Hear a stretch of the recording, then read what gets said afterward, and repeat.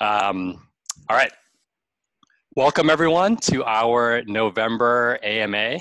I am so thrilled to have a longtime co-conspirator and friend and thought leader and just incredible human being with us, my friend Tiago Forte. Welcome.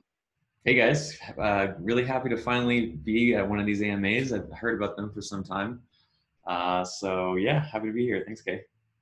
So I'm going to jump in. I have a bunch of questions, but this is really for the community.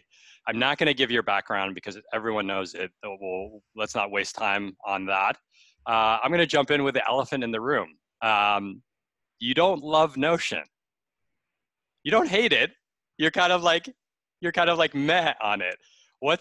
Tell us your views on Notion today? Yeah, I mean, first it's my MO is to like kind of rag on something until the moment I adopt it. You're like my As we wife. were, as we were just talking about with Facebook, I don't know why I do that. Maybe it's to like steel man, like make my best case, like because in general I'm not anti-adoption, but I think people are way too, at least the people that I deal with, which maybe is the super productivity nerd crowd, seem to constantly be jumping from one app and platform to another rather than just like, getting things done, which is the real purpose. Mm-hmm. But let's see. Yeah, I think it's a little overblown, the hype right now, and I think there's going to be a fall because no tool transforms your life like permanently, irrevocably, instantaneously, like people seem to be talking about. And I'm sure like yours and my Twitter feeds are probably totally not representative of anyone else's Twitter feeds. But I saw a tweet the other day of someone was like, top unpopular opinion of 2019. I don't like Notion. Mm-hmm. Yeah. And Superhuman, right? It was like two. There was another one that was Notion and Superhuman in the same Yeah, sentence. exactly. They actually said it slows me down, which I was like, I don't know about that. But Yeah, totally. So I don't know. I think, and there's something there too with disruption, where like, the model of disruption is that the new person on the block can be sort of automatically better than the incumbent because they're starting fresh. mm-hmm. If I was to make an app starting today, it would use the latest web framework, the latest UI, best practices, the latest UX things, follow all the trends. And so instantaneously it would go, oh, this is more modern, it's better, it's faster. But, then very quickly you're not the new one, and you're just another incumbent.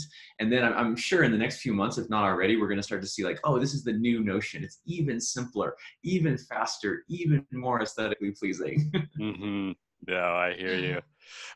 Is there, of Notion, because I know you've used it, is there, if you had to look at the feature set, what's like one that's underrated or that it's actually like it makes a difference, and one that's totally overrated?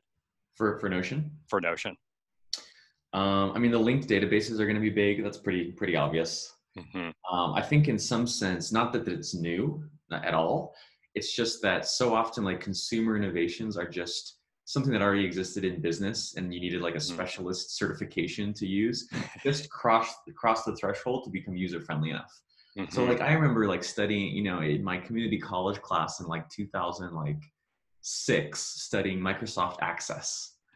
We had Yep. like an MS Office class, and we would study like, oh, pivot tables, and you can have these like relational databases and all these things. I think it's very much the same concept. It's just as people's work gets more complex, as people get more sophisticated in what they're willing to do, then they start like getting curious about these more advanced things, and then those advanced things become simpler.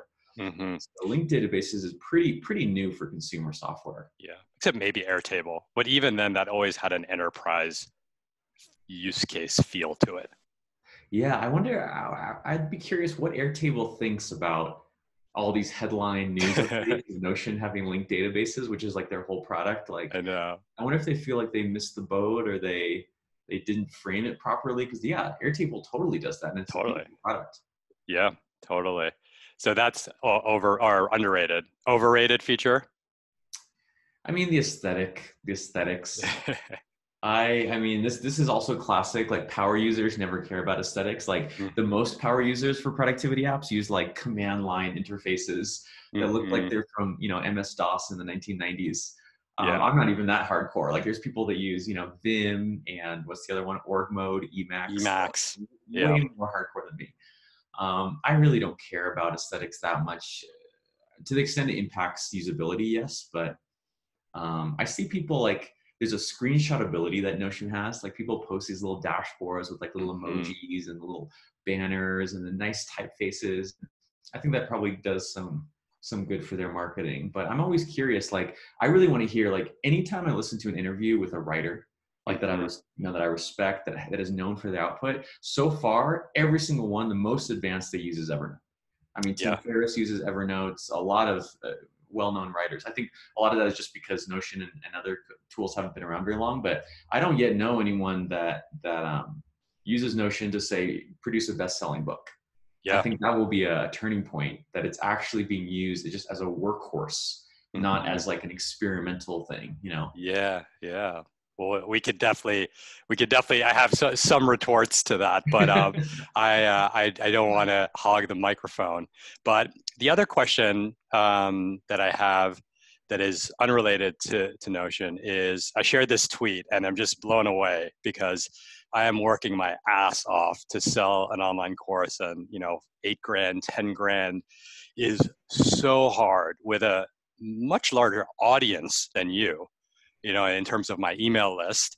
And I'm just blown away that you've made $500,000 in top line revenue with and I know you don't perceive this as being disparaging with a small list. There are media companies that would try to make $500,000 with millions of subscribers. Yeah. And you're in the thousand, low 10,000s, high single thousands. And so I want to ask this a more specific question in terms of a lot of people on these calls they have either small audiences or no audiences, and a lot of them have full employment or are employed 9 to 5.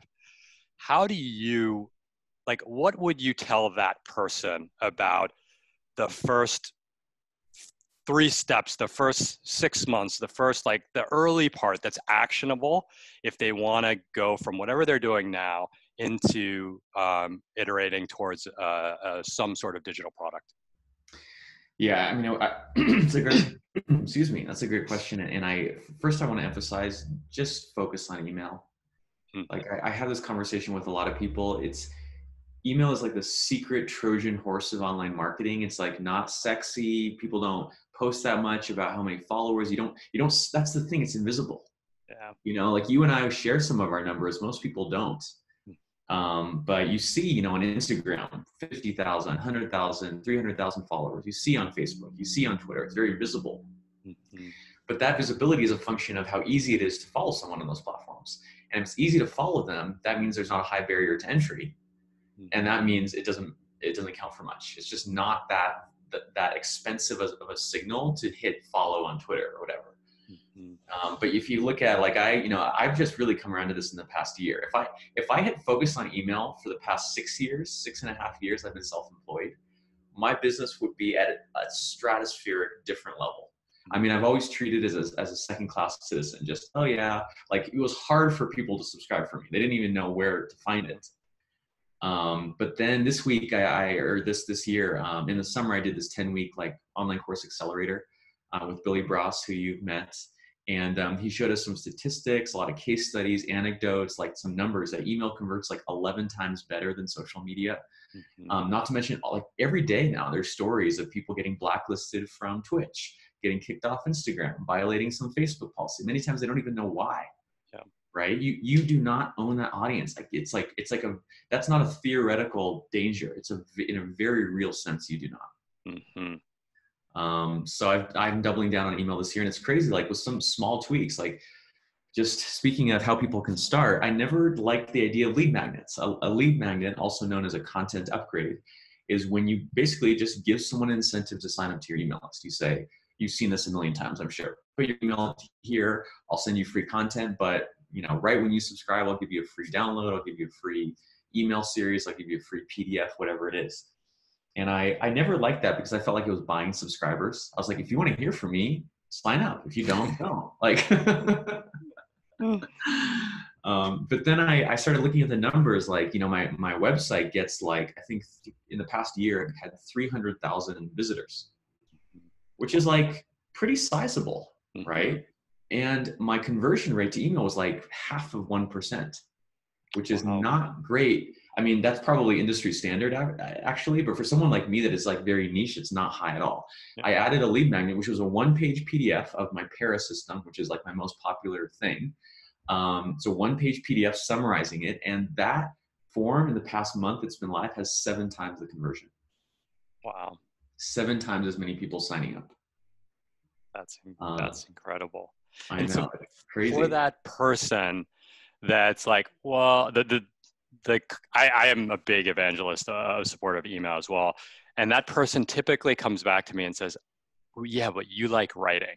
You're a writer, which right away I'll say, I've only been writing for 4 years. So I guess I'm a writer for 4 years. Or I don't have a thing. Like you have productivity, okay? You have, psychology of money. You have a thing that you write about. I don't have a thing. What would you tell that person who doesn't think they have a thing to write about on a regular basis? Yeah. So a few things. Okay, this is really good. Your email list it's like a human being. It goes through life stages. Like as many or more as a human does. So first it's a little baby, and then it's a toddler, and then it's a kid, and then an adolescent, and so on. And I talked to one guy who has like 500,000 people on his email list. And from 0 to that, he had to change his email service provider 5 times. 5 times. And not because he was like, oh, I don't like the color scheme. It was like, it was breaking down. The system was not functional. And that's because you just need very different services, from 50 to 100, 100 to 200, 200, 300, you need a whole new class of reliability. And it just makes sense at those numbers to do very different things. So like with your email list, and this gets to what people tend to do, which is wait to find the perfect tool, right? Even if you somehow do this like meta analysis, like pro and con list, whatever it is, whatever you choose in 6 months probably won't be the perfect tool. So just start. So in the beginning, it's just personal updates. When I started my email list, it was like, I named my company Forte Labs because I didn't even know what I was going to do, right? I didn't know it was productivity in the beginning. I didn't know. I just said, well, I just want to do a lot of cool stuff. That's kind of like labs. So, and my name is Forte. That's the company. And I would just say like this month I'm learning about, productivity systems. This month I'm learning about habits. This month I'm learning on that. And this makes sense because in the beginning, the only people on your email list are your friends anyway. Yeah. It's your colleagues, your friends, your family, and then you start expanding to their friends, and it slowly starts going out. And in the beginning, I would say the draw is you. People don't care about your products. They don't care about your big idea. They don't care about your philosophy and your teachings. They just care about you. They probably have met you. They probably know you or know someone that knows you. So they're just interested in keeping up with you. And that's where like, the growth from say 0 or let's say like 10 people to 100, business-wise, that makes no difference, right? And it's probably people who won't buy anyway. But as a personal update, most people only keep in touch with 10 or 20 people at all. So you just 10x the number of people that have you on their radar, have you in their periphery, which might not seem like that valuable. It's priceless. Those are people that are going to offer you jobs, send you opportunities, introduce you to people. Like it's really crazy. Even like glancing at Facebook and you see an update from someone, next time you talk to them, what do you say? Oh, are you still doing X? It sticks in their mind, I love that. And I'd add, I've lived that myself on RadReads, where if you trace back, it was just like, I was trying to figure out what I'd do when I quit finance. And then I thought I was going to be a VC. So there was this whole, like a lot of AI and fintech stuff. And then I became obsessed, or I've always been obsessed with my own mortality. And there was just like tons of like hardcore introspective. And then it morphed into the psychology of money, which is where it is today. And then Notion. And I think, I saw this on this Andreessen Horowitz thing. It's like, personality is a feature, not a bug. Yeah. Like people they want to see your typos. They want to know that, you had a bad week. And if you just lead with your personality and just add a droplet of value, and again, a droplet of value could just be like, here's a cool story that you probably didn't see. Yeah. Like personality, droplet of value, and consistency. And then you will be amazed. I mean, I always say, people always come to me, they probably do to you too. Like, I want to start a newsletter. No one makes it out of week 25. No one. Yeah. It's hard. It's not hard for the content. It's hard for just the habit and the consistency. How did you do it? How did you get past? Was that the threshold for you? Was that the hardest part? I think for me, there was a lot of it was motivated by fear. So it's like, I didn't have an identity, right? I was jobless. And so it was like the one identity I could cling to. So that was one thing. But if I really think back on it, like when I take a week off, I miss it. So it is, and when I prep these Notion courses, I have fun, like when I make these little Loom videos, I'm not like looking at my to-do list and be like, oh, I got to record 4 Loom videos today. Like, this sucks. Like, I can't wait till it's Saturday. In fact, it's like, no, my wife's like, hey, it's Saturday. Play with your kids. Stop making Loom videos about Notion. And I think that, and this is where it really works well if you have a job, is that there's no pressure to make money. And so you can just let your curiosity run wild and use a newsletter as your little vessel for your curiosity, and then just see where it goes. You have health insurance, you have a paycheck. People don't look at you like some weirdo that left the workforce. Like take advantage of those things. Yeah. And then, then you can go from, creating value to capturing value. And I spent 4 years creating value and 1 year capturing. Yeah. I'm in my early days of capturing. Now, not everyone will have the financial wherewithal to do that. I was lucky for other things that worked out in my life, but that's what I would add about the consistency. Yeah, and it's funny because this is something we discovered in Rite of Passage, the online course that I teach with David Perel on writing. Is people think about branding and they look at mass market brands. They just look around. Okay, well, who do I know who's doing marketing? And they see, say, like a BMW commercial on TV, right? With that kind of marketing, it's important to be everywhere, right? You're trying to create this pervasive surround sound effect so that when that person, next time they think, I need a car, the first thing at the tip of their mind is a BMW. And it's consistency. You want to be pervasive and you want to be totally consistent. I mean, the science that goes into like, what is the color blue in the BMW logo? How can it look exactly the same in 100 different contexts? They're trying to trigger things in your brain, certain emotions that are based on consistency. So brand marketing, mass marketing type of marketing, the main other school of marketing is direct marketing. Right? Is direct marketing to people where you want them to take an action. That's like the classic when you would get mail, basically spam, right? And they want you to like sign for this thing or send money, send a check to this address. And that's what we do with online stuff. Most online stuff, if you're not a big company, is direct marketing. Direct marketing is totally different. The consistency in the look, like people are always trying to find like, oh, I need the logo, I need my website to be perfect, I need the typeface, all those stuff. That consistency doesn't matter at all. Have it be different all the time if you want. What matters is the consistency you talked about of just sticking with it. Because there's something I noticed too, which is like, there's so little friction to starting stuff online that every single day people love to announce stuff. The internet is it's just like every day I'm starting a podcast, I'm starting a website, I'm starting a business. It's like we've become completely numb to announcements, right? Like my best friend, I'll see them on Instagram announcing a thing. I'm just like, like I'm sorry to be so jaded, but it's just too easy to announce things. But that has created a situation where the default expectation for all the stuff that's being announced is just it's gonna fizzle out in a matter of weeks, right? Maybe months. So you can stand out and really stand out just by keeping going. Yeah, it's so unusual to have someone a year later you're still doing that. And it's funny, David was telling me, he's like, everyone is congratulating me on Rite of Passage. They're like, wow, it really seems to be doing well. Like, congrats, all these things. He's like, they don't know if it's going well. They don't know the launch numbers. They don't know students are completing it successfully. All they see is that I'm doing it a third time. Still doing it. That's incredible. Oh man, I love that. I love Yeah. that. Well, you and I could talk forever, and we will, but I want to open it up to questions. So if anyone has a question, unmute yourself and fire away. Don't be shy, because I got many. Hey, this is Evan. Hey, Evan. Hi, Kay. And hi, Tiago. I have a question here. So, Kay, you were touching upon it earlier. Like, I'm one of those persons that doesn't really have a thing. And I think you're talking about, I like the advice that you shared about, just get started and leverage your personality, use your personality. And I'm wondering, like, if you can expand upon that and maybe just help with like a starting point. Like, should I really just share about like what I'm learning about this month or what I'm up to? Or is there like some maybe more structured approach to going about this?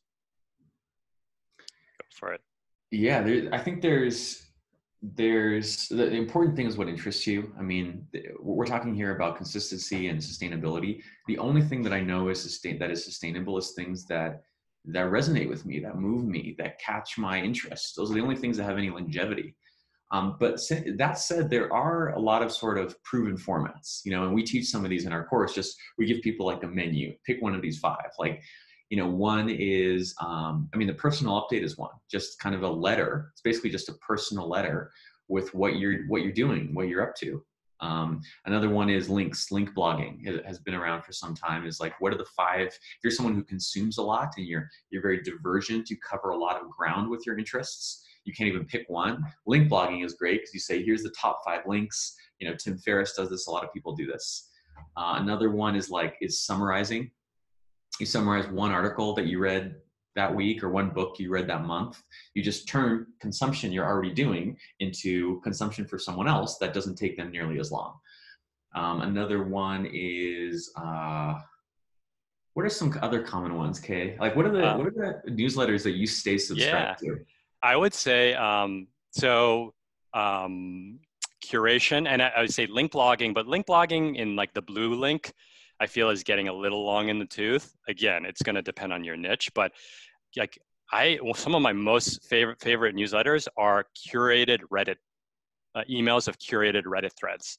Because I hate Reddit. I can't stand the site. I don't get it. It's hard for me to know. I'm too old. But if someone says, read these 8 Reddit threads, it's freaking awesome. Someone does that for tweets. I wish someone would do that for streaming TV shows that kind of think similar to me, because I don't watch much TV with 2 kids. I just want someone to tell me what to watch. So things like that are obvious ones. One that's really starting to resonate with me is templates. Like, if you're good at Google Sheets, just like you could crank out a weekly a template on something like, this is how I track my calories. Like 99% of the population doesn't know how to do that. And the 1% that does is too lazy to do it for others. So you've got total greenfield, PowerPoint templates. Think about what Product Hunt was, right? They just found cool products every day and wrote about them. So I would say those are all starting points. And there's a little story that I like that's just remember to start. So Childish Gambino and Post Malone, right? Talk about brand and identity. Both of those names were created using a rap name generator. So think about how iconic both of those musicians are. They basically said, doesn't frickin' matter what my name is. I'm going to push a button. I'm going to take the name that it gives me and I'm going to start. When for them, it was probably making SoundCloud, things like that. So I would say and the last thing I'll say is, once you start doing something, and I'm sure you can relate to this, whether you're writing, whether you're link blogging, you just start to see the world slightly differently. Because if you're doing link blogging, every time you read it, you might read an article in the Wall Street Journal and be like, that's an interesting link. And then you'll go to the digital version and grab it. You just start to see things differently. I've been thinking a lot about redesigning my website. And so every time I see someone's personal website, I'm just looking at the placement of the icons and all that. And the beauty of that is it then becomes internalized. So I don't even need to think about doing it anymore. It's just happening while I wake, I guess. And I have a question. I think one thing that, sorry, I'm squeezing in a double one. Hopefully that's not cheating. No, go for it. My second question is that one thing that I have that I am hesitant about is that it seems like, this is me probably making it bigger than it seems, but it seems like a commitment to, once you get started, to keep yourself on a schedule, to send an email out maybe on a weekly basis, every 2 weeks, or maybe once a month. And that's something that has held me back because, well, it's like, I guess things just seem really busy now. And then I feel like, oh, well, I'm not really ready to commit to like keeping myself responsible for a schedule like that. Is that something you two deal with, or is that something that just a figment of my imagination? I'm just going to jump in here real quick, and I'll hit you right between the eyes. How badly do you want it? It's that simple. If you really want it, you'll find there's where there's a will, there's a way. I know, Tiago. Yeah. I mean, I can't really talk because I never had a schedule. But in the past few months since taking that accelerator I talked about, I've tried to stick to a Tuesday, every Tuesday. And I've just seen, like, now that I've been paying more attention to email newsletters, like you said, there's something powerful about what you create really powerfully shapes what you consume. When you know where something is going to end up, the things that you consume in the first place really change. But I've just seen that consistency is so key. You know what I think it is people start to look at you as an authority, and to just take your word for it. You know, if you think about it, like the signal to noise ratio, getting the ultimate signal and cutting out all the noise is just to trust someone. Like that's what we're hardwired to do as humans. You just have your friend who knows all about, car mechanics. You have your friend that knows all about concerts to go to. You have your friend and you just like outsource that entire domain of life to them. And then when they say, oh, you got to go to this thing, you got to listen to this album, you got to do whatever, you just do it. And now we have the opportunity to do that at scale. I mean, I see that's what I am for my customers. I am just their authority on productivity. They're allowed, they have the privilege of ignoring all the noise out there, and there is so much noise about productivity, by just reading my weekly email. Where I picked that up from was Stratechery, which has been a huge inspiration to a lot of us who charge subscriptions, monthly subscriptions, because he came into one of the most crowded media markets in the world, which is tech analysis. When you think about how many articles every day on TechCrunch, on CNBC, on Bloomberg, are all free too, that are completely free and trying to stuff their thing down your throat. And he came in and said, yeah, I'm just going to, as a one-man shop, I'm going to write a daily email that tells you everything you need to know.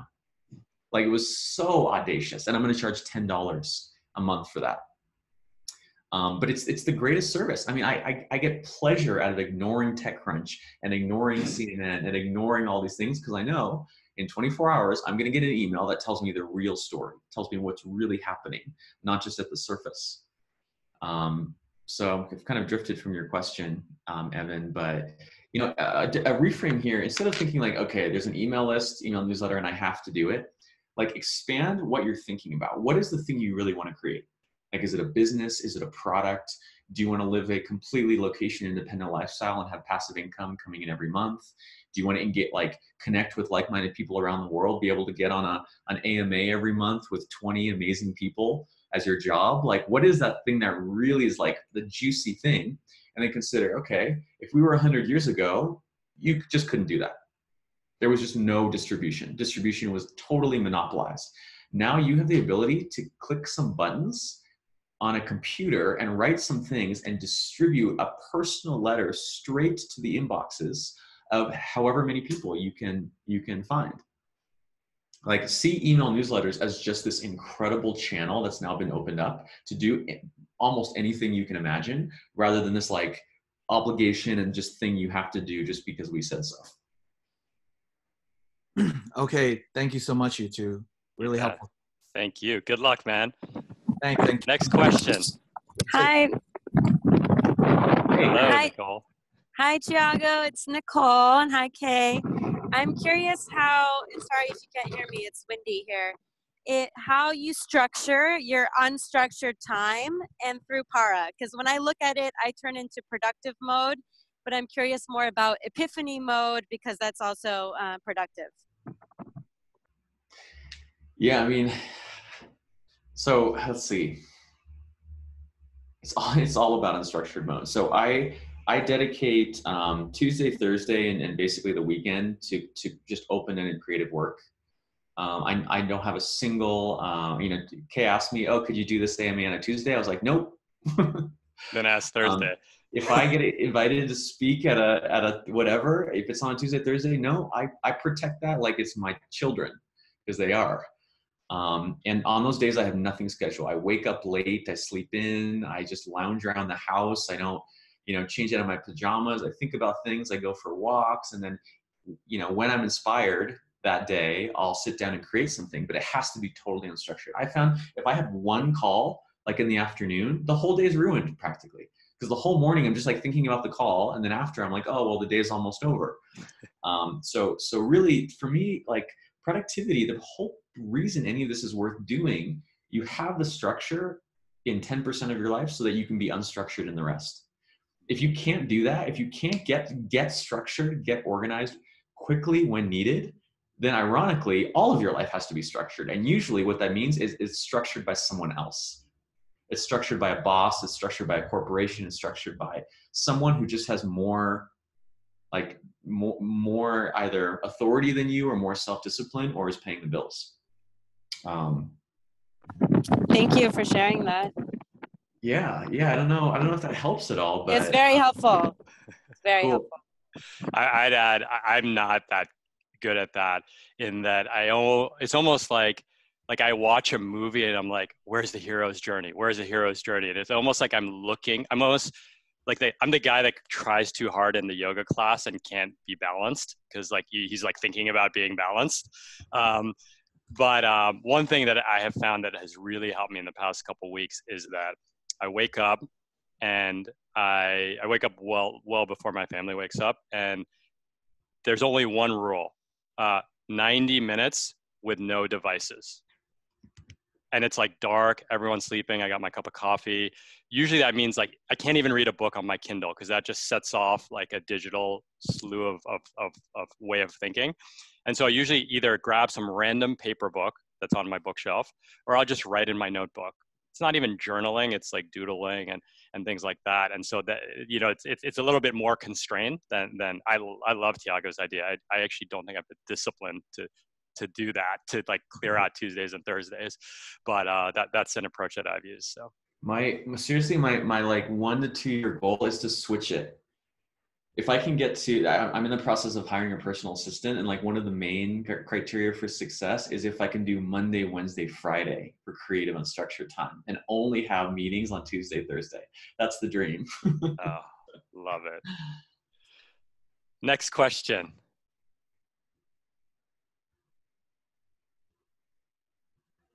Don't be shy. I got many more I can ask. Okay, you don't have a chat here, right? No, I had taken it off for the course. You can't re-add it on the fly, right? I don't think so, no. Okay. Okay, I'll ask a question. Para, which is, like you said, the most popular thing that you've written. I'd love to hear, I guess, it's been so transformative to me. And then I think back, I'm like, it's 4 folders. It's literally 4 folders. And so I guess I would love to hear, like a quick kind of origin story of Para itself. It's also a great acronym with the vowel placement.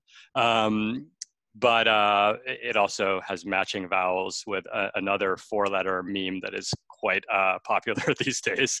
But so the origin story, but I also would love for you to share, like, you've seen thousands of use cases of Para. Like, where do people get it wrong or get stuck on Para?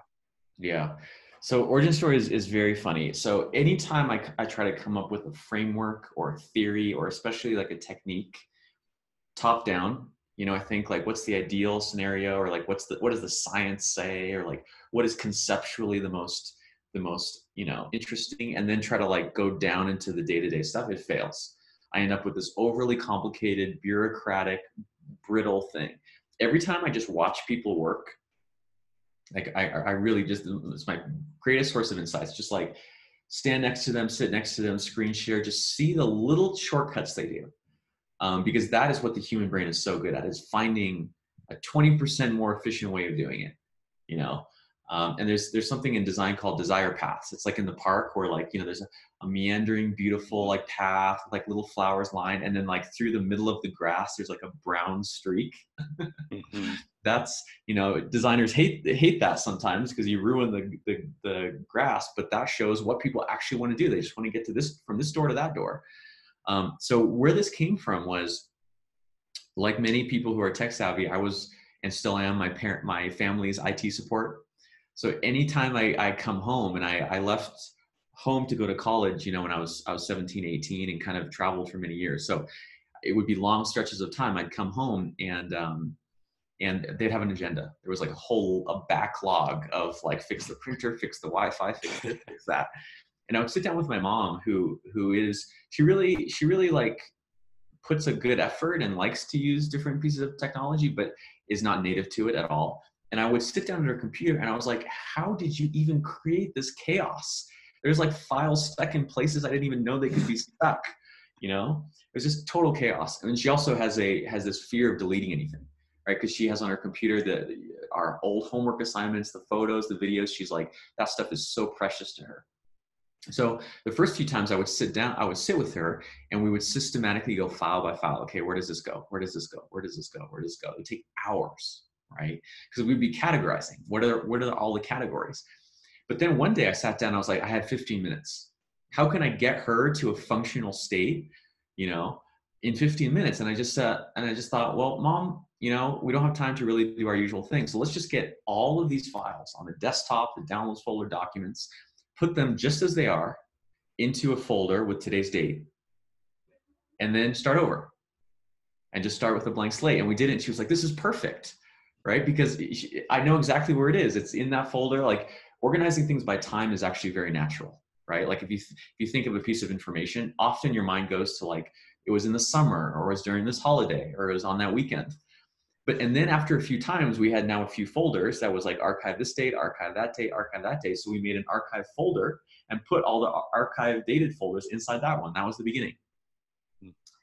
And then a slight improvement on that, the only improvement really was, instead of doing it strictly by time, we just did it by project, right? She'd finish a project. Usually that's what gets things so chaotic, right? To do a project, things have to be crazy. They have to be spread out over your digital desktop and your physical desktop. You have to get messy if you want to be creative. But then once that's done, don't spend time organizing that stuff, because you'll probably never come back to it. Just get all of it, gather it into a project folder, and stick that in the archive.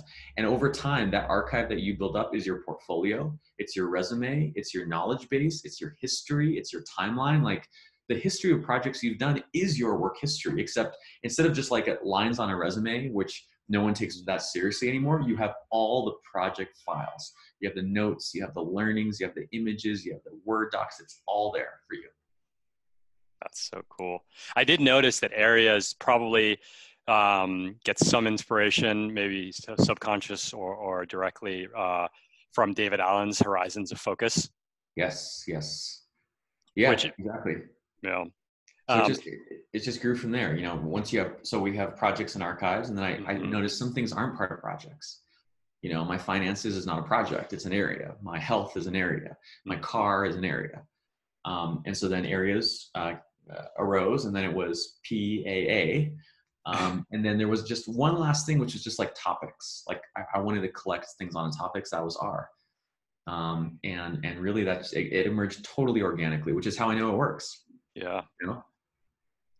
And so when you watch people use Para now, what's a common pitfall that you see in their implementation of it?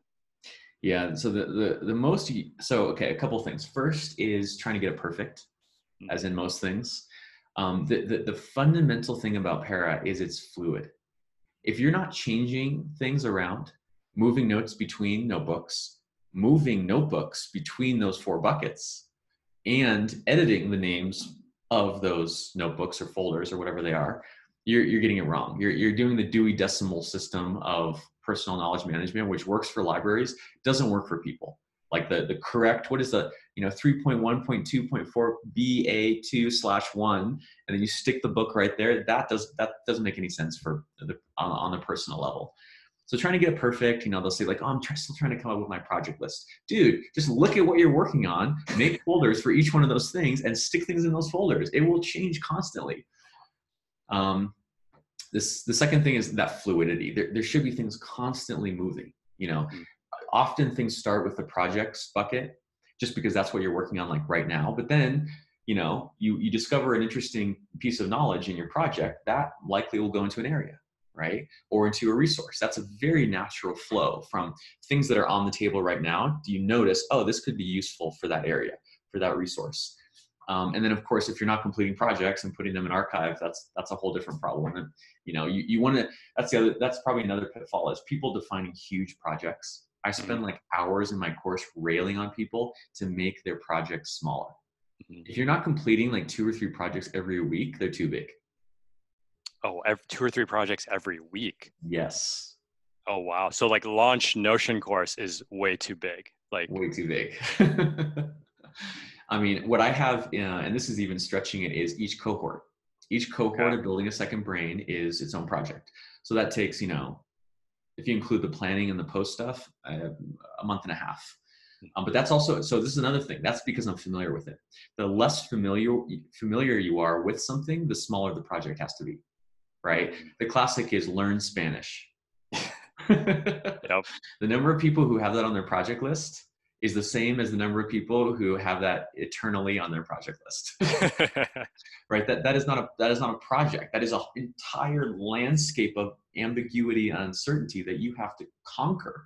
You have to explore. So I would create an artificial milestone, something like complete Rosetta Stone level 1 Spanish. That is a great first project. That might even be too big. Yeah. Complete first 5 modules of Rosetta Stone level 1 Spanish. And then as soon as that's done, you just, you trigger the next thing. Okay, you finished level 1, now level 2, now level 3. You did a few levels. You might then want to pivot. And I would recommend this. You learn, oh, okay, I'm learning it academically, but I really need to learn the conversation. Suddenly the next project could be, attend 5 meetings of a local conversation group. 1, 2, 3, 4, 5. And then you pivot. Watch an entire season of a Spanish novella. You pivot, right? Like you keep learning instead of having this like 5-year plan that you just follow very like a slave, just because past you said that was the plan. You just use each project and the end of each project as an opportunity to change course. Oh, man, I need to go in and update some of my projects. Cool. Well, let me go back to the well and see if we got if that spurred anything. I know you guys have questions about solopreneurship and digital revenue models and online courses. What do we got?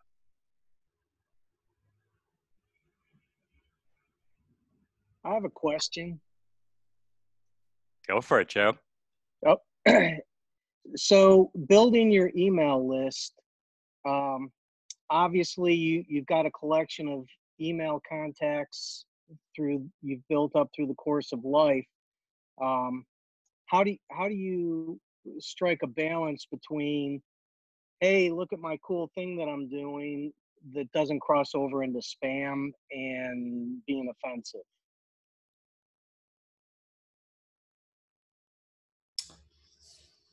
Yeah. So spam or being offensive. So a couple things. First, I'd say those are very fine lines.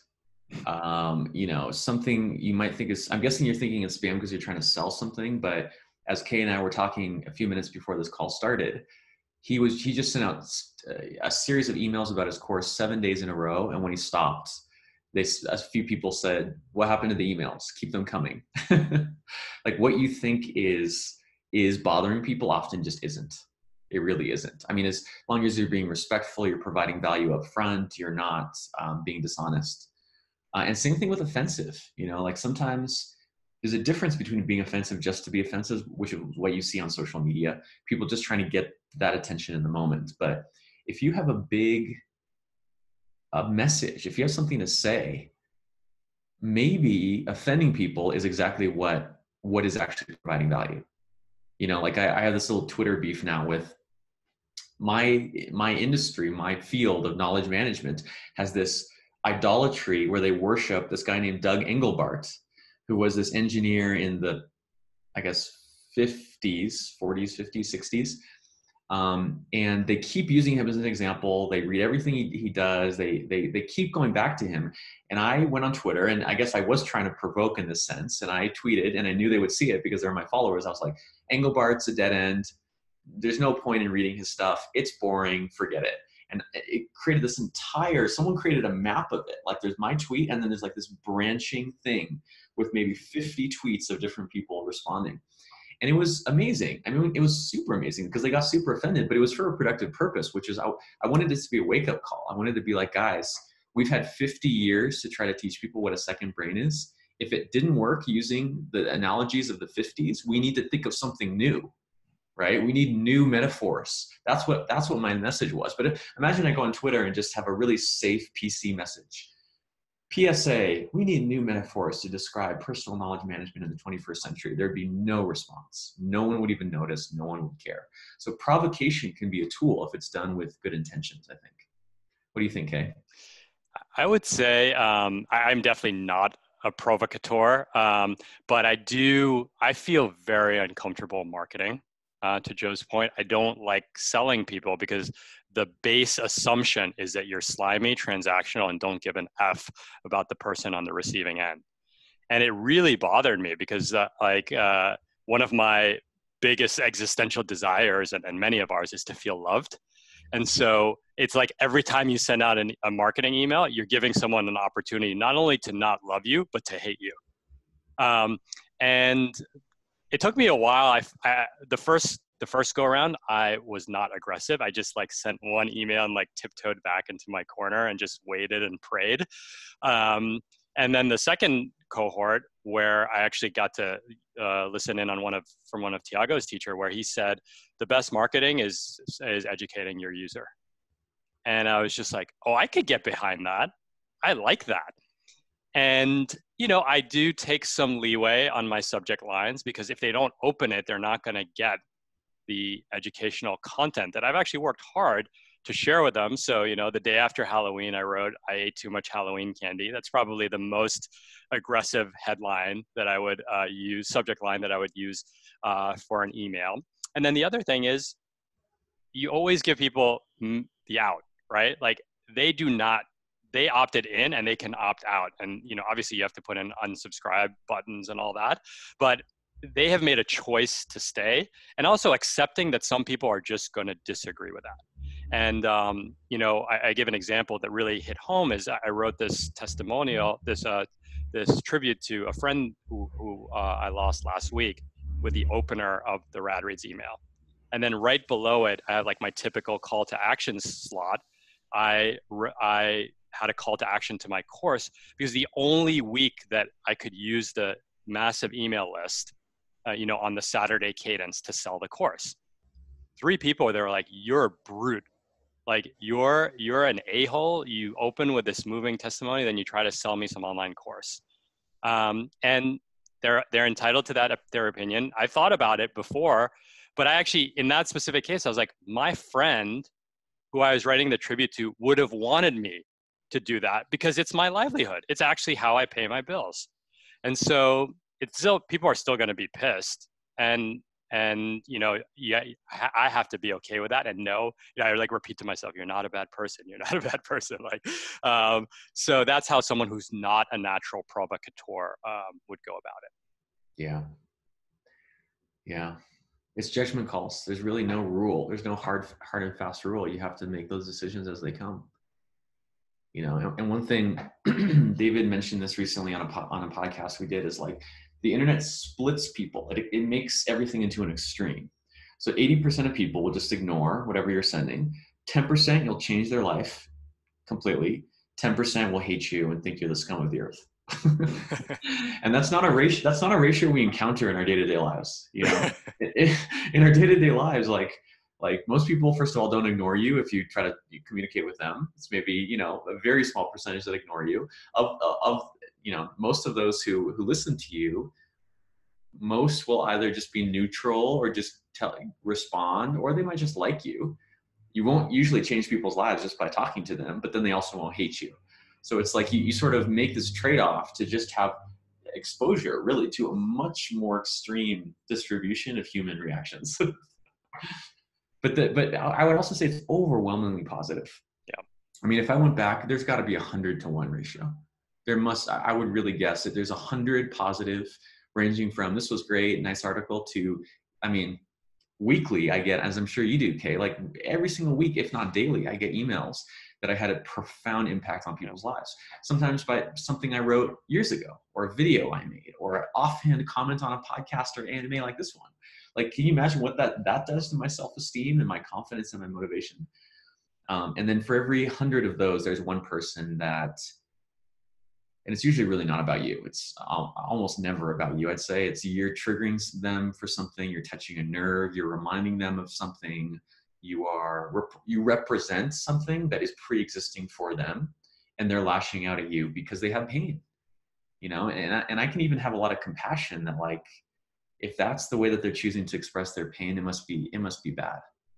They must really be having a hard time. And I can handle it. I can handle those 1 in 100 emails. And I do, to the extent that I can. Usually you can't do anything, but I try to respond positively and be a help even to those people, because we're just here to serve. Ultimately, that's all we can do, That's great. All right, we probably have time for 1 or 2 more questions. So don't be shy. Tiago's flying from Mexico City to the mainland right after this call.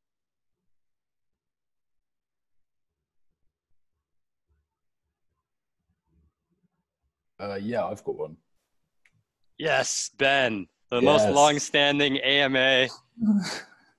Hey, man. I love the concept, the full stack freelance concept. I think it's brilliant. I think it's something that you make possible with the kind of paradigm you've created. I was curious as to who maybe inspired that approach from you, and is there anyone that you look at the minute who is doing something interesting or innovative with that paradigm, I suppose? Just one question. What if she? Yeah, it was directly. I would, Tiago, just give 1 or 2 sentences on what the full stack freelancer is. Oh yeah. So if you search full stack freelancer on Google or on my blog, you'll find the article. And I'll add it. Cool. And it's basically the idea that in the past you had to specialize because you couldn't do it all. You had to find one little slice of the value chain. The value chain is just the series of steps to deliver a product or service.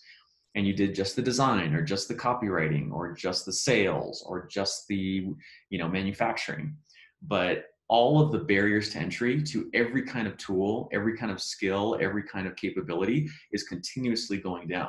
And I think they're getting to the point, and others people are noticing this too, like that book, One Person, $1 Million Businesses, came out recently. It's just each chapter is a profile of a one-person business that does $1 million a year, right? Or the other one, Company of One by Paul Jarvis. There's a lot of thinking going on about this, but you can now do enough of, you might have one kind of specialty, but enough of the other things that you can completely deliver a product or service from the very beginning, conception, all the way to final delivery, which is what Kay and I do, right? Like, we do everything. We really, wear all the hats, from like, what should I teach, all the way to like, oh, your credit card needs to be updated.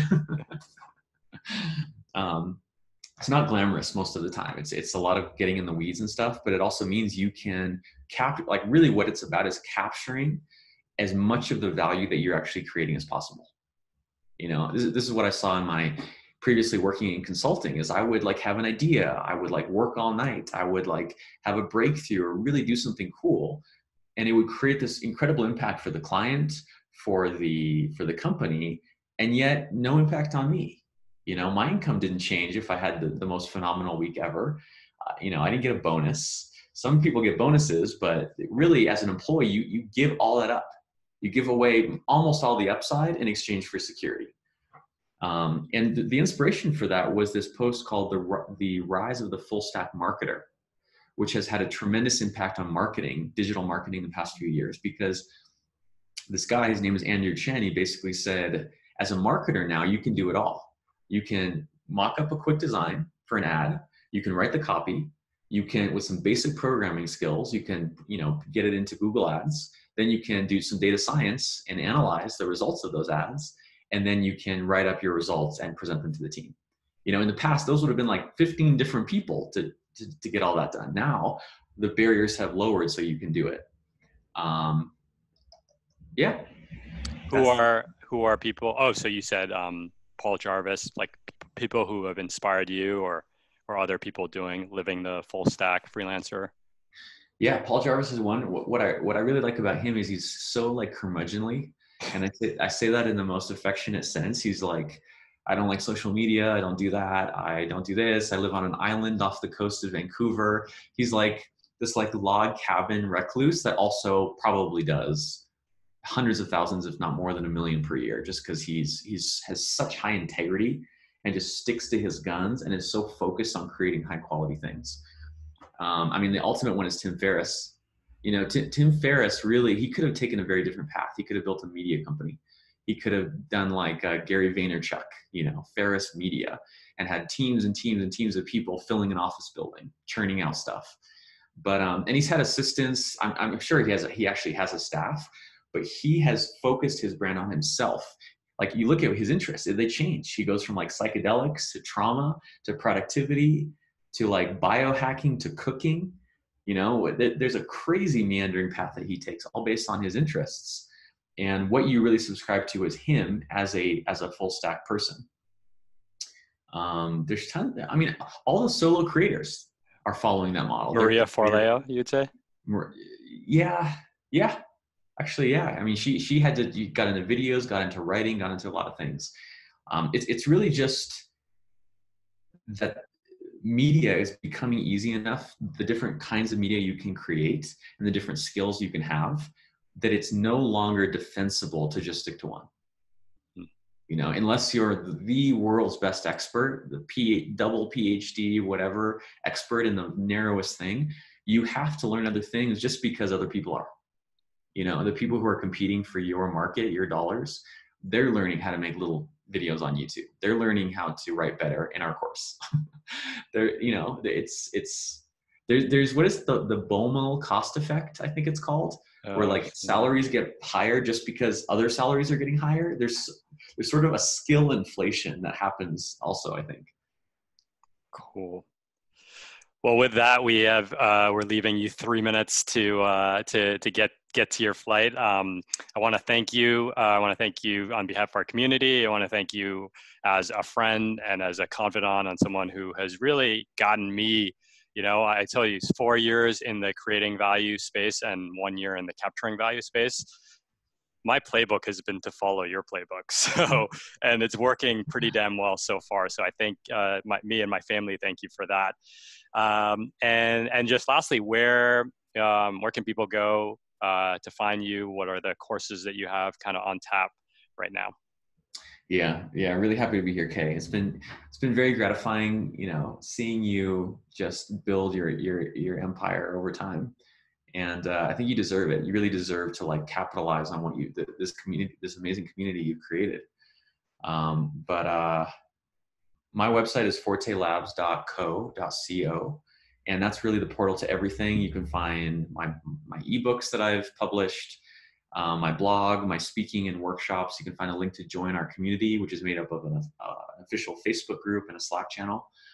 And then my main thing, despite all those interests, are online courses, especially a course called Building a Second Brain, which is on digital note-taking or knowledge management. It's basically how do you as an individual save all this incredible knowledge and expertise you're surrounded by in a single centralized trusted place, so that when you go to create anything, or you want to think about something, or you want to have a conversation about a topic, you have stuff to draw on rather than just trying to come up with something in the moment. And that's called Building a Second Brain. You can find out more about it at buildingasecondbrain.com. Awesome. Thank you, Tiago. We'll see you soon, man. Appreciate you. Of course, Kay. Thanks so much. And thank you to everyone for showing up. All right. Thanks, guys. We'll see you soon. Bye. Bye.